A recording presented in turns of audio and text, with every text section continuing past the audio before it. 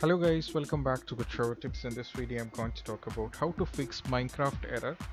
So we're going to talk about this error. So some of you guys will be having this error, so I'm going to show about how to fix this. So first thing what you have to do is just have to go in the search and you have to search for control panel. You have to search for control panel and you just have to click on this. Now from here you just have to navigate to Java. You have to select this. You just have to select this. And once after that you just have to go here in the update option. Now you just have to click on update now, okay, so that the Java will be updated, and most probably by doing this we'll be able to play the game. And if it's not working, in that case we have another solution.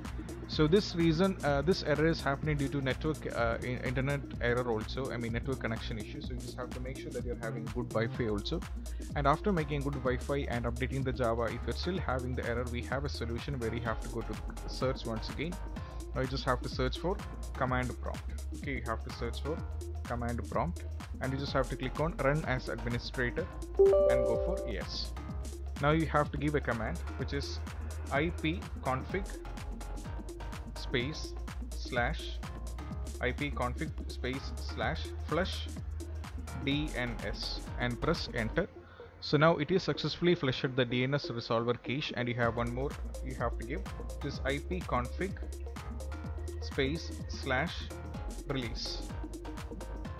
Okay, space slash release. You just have to press enter and it is done. Now you have to give one more, which is ipconfig space slash renew. Press enter. Now you have to give one more, which is ipconfig. Okay, so it has been successfully disconnected, right? As you can see that it is successfully disconnected. And now you have to give one more, ipconfig space slash register DNS. Okay, you have to give register DNS and press enter. Now you have to type on exit. Okay, now you have to type exit and you just have to press enter. Okay, now what you have to do is, after doing this, you just have to restart your PC and you'll be able to fix the issue out, and most probably this will be completely fixed.